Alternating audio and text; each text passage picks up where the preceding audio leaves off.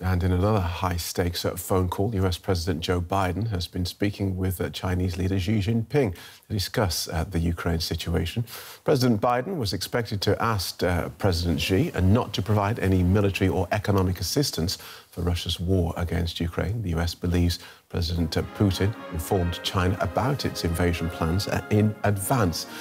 During talks in Beijing in February, President Xi and Mr. Putin pledged limitless friendship between their two countries. So let's explore what's likely to be happening behind the scenes with DW's chief international editor, Richard Walker. Welcome, Richard. President Biden has quite publicly threatened what he called costs if China assists Russia in this war. What are those costs likely to be? Well, there are kind of two levels to this, Phil. On the one hand, the US could move to imposing sanctions on Chinese banks or other institutions if it perceives that they are trying to break or sidestep the sanctions that the United States has imposed on Russia. These things are called secondary sanctions. So if you break the sanctions that we put on Russia, then we put sanctions on you. So that's one step that it could do. But there's another potential level to this, a more serious one, and that is what happens if China does start to provide Russia with military support. And if that happens, then we're entering really quite dangerous territory, because the war in Ukraine would then start to look like a proxy war between China supporting Russia and the West supporting Ukraine. Now, proxy wars, these were the stuff of the Cold War. These were the sort of the side battles that the US and Russia during those times fought between each other through these proxies. We could be entering a really severe Cold War-type confrontation if China goes down that road, with China, Russia on one side, Europe and the United States on the other. OK, so what is China's position, public position on this war?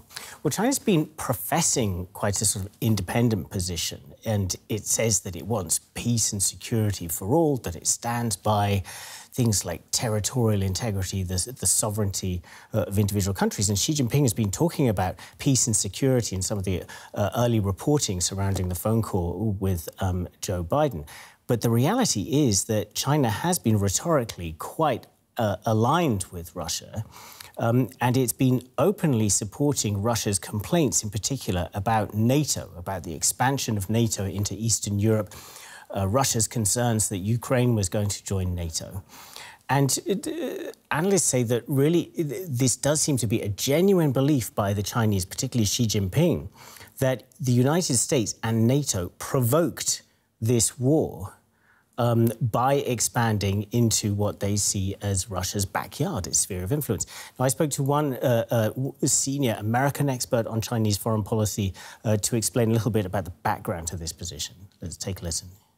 I think that Xi Jinping believes that the United States is now implacably hostile toward China. He saw this start under the Republicans and the Trump administration and now continue under the Biden administration. And I think he has therefore attached more value to Russia and has tilted quite decisively toward Russia in this war in Ukraine. So, according to this reading of Xi Jinping, he is bracing and preparing for this long confrontation with the United States and with the West, and sees Russia as an important partner in preparing for that. Right. And is there any sign of that changing? Well, the trouble is for China that this war is actually proving a problem for it. It's creating huge instability in the world markets. We've seen the prices of commodities, oil, natural gas, wheat, grain, other commodities all shooting up. China is very heavily dependent on fossil fuel imports, so this is bad for China's economy. Instability in the world economy is just generally bad for the Chinese economic model because it's a big exporting power. It needs good access to export markets. So all of this is bad. Plus, it's potentially dangerous for China's reputation in the world, with Russia so isolated. If China is one of the last, countries standing by Russia while we see atrocities taking place in Ukraine. So Xi Jinping does face something of a dilemma here about whether to really kind of double down on that relationship with Russia and confront the West, or whether to see whether it can put a little bit of distance between itself and Russia and maybe quietly, through back channels, try to get Vladimir Putin to move to some sort of peace agreement. This is what the Americans certainly hope China will do. OK, so that's China-Russia. Let's talk about China and the US, because where are relations now between those two countries? Because away from this, during the Trump era, we saw sanctions, we saw trade embargoes, we saw all sorts of things going on. So they're not friends, clearly. Well, Donald Trump certainly made sort of attacking China one of the centerpieces of his presidency, although he did come up with a partial trade deal with the Chinese. But I think this refers back to what we were just talking to earlier. It is true that in the United States, a growing consensus has established itself, not just in the Republican Party, not just sort of around Donald Trump, but among the Democrats too. This is one of the few areas in American politics where you do have bipartisan agreement that China is the big geopolitical problem for them of this century, and they need to take a tougher line against it.